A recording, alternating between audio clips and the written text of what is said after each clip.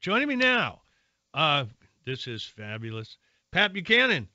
Check him out at buchanan.org/blog/columns if you want to go deeper. And don't forget his latest book. I think it's his latest, The Greatest Comeback, How Nixon Rose from Defeat to Create the New Majority. So, Pat, welcome back to the program.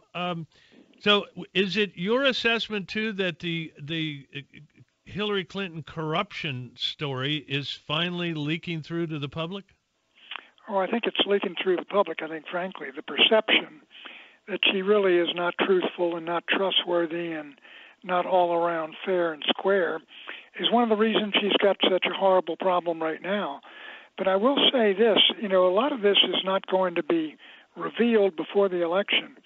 But I think if Hillary won, I think early in her first term, in her first year, I think there'd be so much spilling out that there would be a call for an independent counsel or a special prosecutor, as there was with Richard Nixon back in 1973. And I think that's the real problem that Hillary Clinton faces if she wins the election.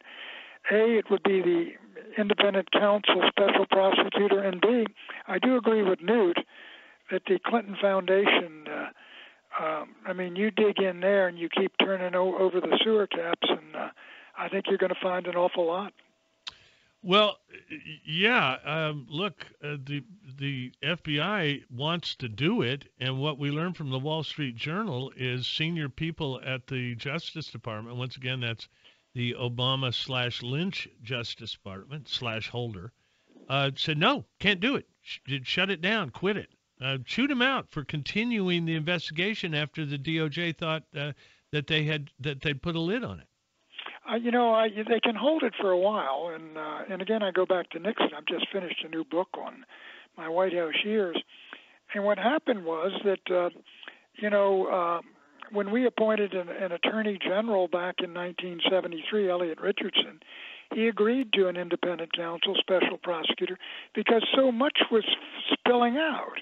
I mean, if that happens, and I think it's going to happen, you will get even liberals accepting the idea that it's got to be looked at by an independent counsel. I mean, if you got scandal, and you got the President of the United States is named the Attorney General, and even the liberal press, I think, and the Clintonite press at that point will say, look, you got to have somebody who's neutral, who's out from outside, an independent counsel who's nonpartisan and who's neither harshly Republican or Democrat to investigate these things. And frankly, those are much more effective, John, than these congressional investigations, which in my judgment always have too many guys who want to get on television and not enough who really want to do the work behind the scenes. Well, Pat, but the problem with investigating the Clinton Foundation and the so-called quote-unquote intersection between foundation activities and her tenure holding office as Secretary of State is she killed all the communications that would have outlined it. It's all gone. No, this is why I almost don't want to say it is. The Congress, Republicans in Congress ought to demand right now that the Clinton Foundation secure all of their emails between the foundation and the State Department when Hillary Rodham Clinton was Secretary of State. And I think because any communication she had with the foundation will be in the files, the email files of the foundation. And if you wake up one morning, John, and learn that the Clinton Foundation had erased all their emails that were more than 4 years old, you'll know what's going on. Well, but Pat, we've got to assume they've already done it, haven't we? Well, I think if you issue a subpoena, you'll find out if they've done it or if they say they've all been erased tomorrow. Oh, this is just, I mean, look. Listen, John, I'm a little hesitant to say these things because unearthed in 73, just before Nixon resigned, was a Buchanan memo saying burn the tapes. Right. Well, of course. I'm sure I wasn't a dumb little kid. Now you're going to find a WikiLeaks email from Podesta to the foundation saying, take the Buchanan route. Don't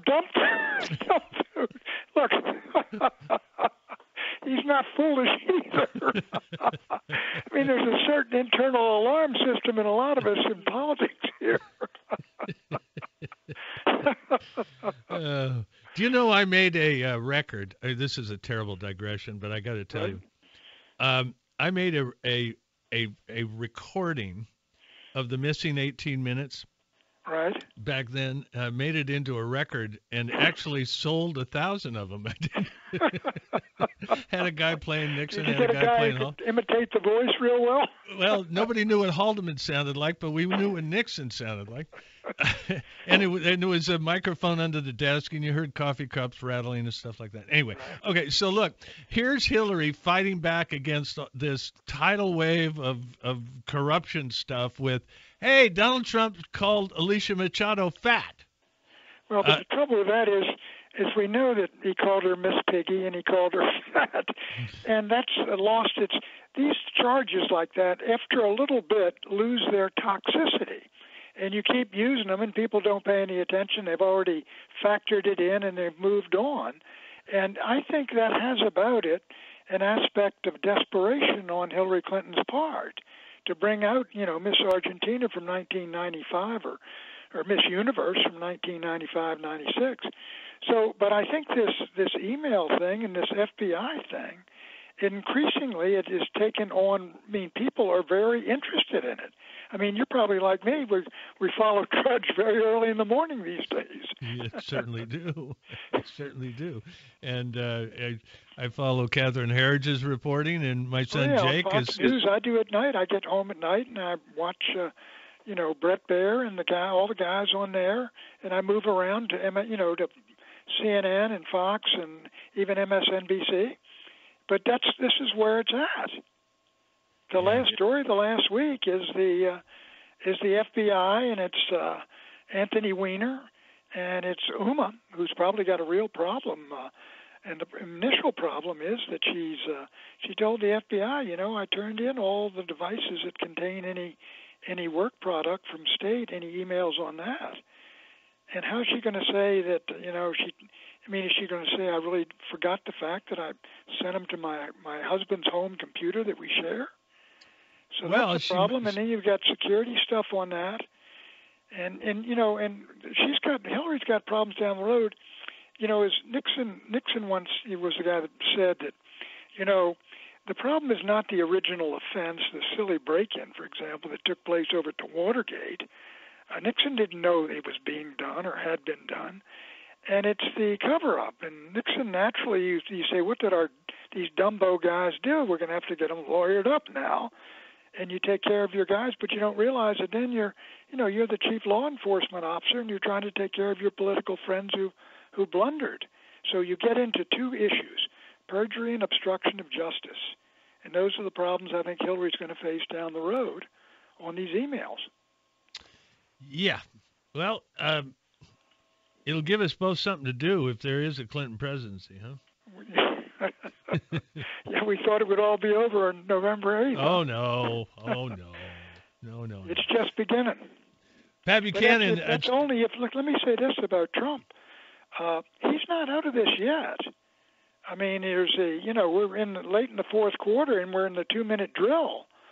But he's not totally out of this yet. I mean, he's like a football team that is 8 points behind. They have to score a touchdown and then convert a 2-point extra point, and then they go into overtime. But that's where he is. I think there's a shot for him. The momentum's in his direction. One way you see these things, John, is take a look at how they're all behaving now. And you look at Carville, for example, and look at Hillary bringing out Miss Universe. I mean, that's not the strategy of someone who's coasting to victory.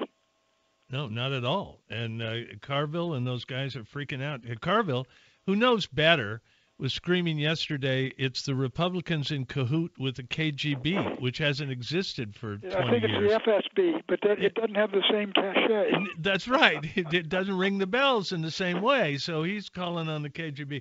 Pat, it's great to talk to you. Everybody should check out Pat at buchanan.org/blog and check out his latest book, which is the one right before the one he's about to finish.